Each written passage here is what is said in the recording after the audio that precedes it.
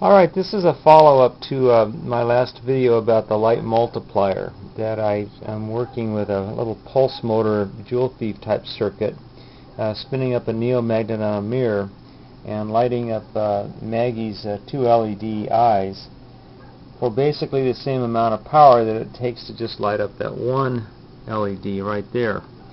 Now, I made a mistake in my last video. I said this was running at about 50 milliamps, I believe, on a 1.5 battery.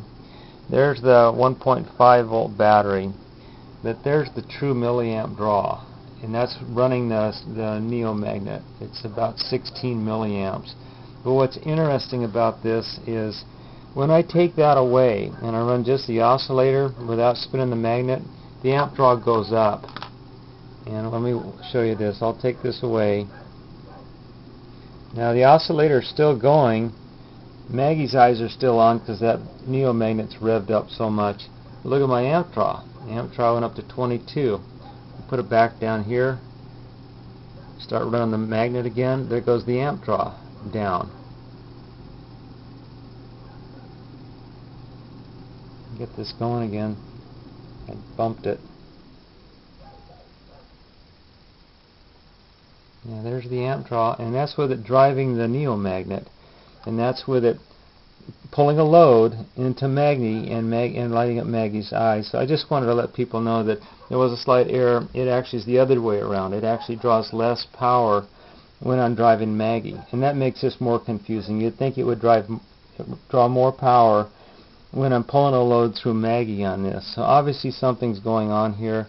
I don't know. I've heard several people's explanations perhaps of what's going on here. All I know is that this takes a normal jewel thief and knocks it down by 5 milliamps and gives me two more LEDs.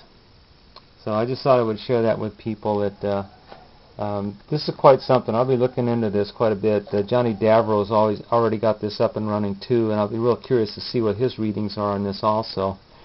He's taking readings off of the coil using a 1 ohm resistor and measuring the voltage drop, which is how we measured amp draw on the Dr. Stifler experiments, and that's a very accurate way to do that. You measure a voltage drop across a resistor. This is a very good meter that I bought for the SEC project, and it has filters in it, so I'm comfortable with that amp reading. One more thing, anyone that's got a Gina light going, that's my Gina light right there. And I love this thing. It's just the neatest thing. That's a little Christmas card, and I can make it real bright and light it right up if I want to, or dim it down, make it nice and cozy. But I also found that you can drive Gina's light. I mean, you can drive this candelabra LED on Gina's light right out of the box. And Gina mentioned this, and so did somebody else, that you can light up one of these candelabra LEDs. It's a 110 volt bulb. So anyway, I'll be working more with that. It draws a lot of energy to do that, but the amount of light is probably double what I'm getting out of that on a 1.5 volt battery.